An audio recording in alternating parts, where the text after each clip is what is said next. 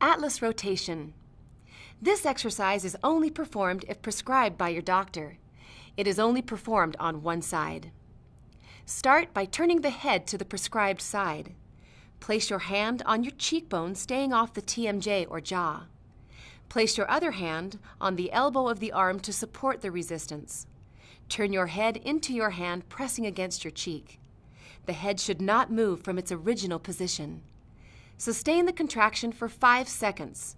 Repeat 4 times with a short rest in between. Then add a 5th repetition and hold as long as you can for up to 45 seconds. Repeat 2 times a day.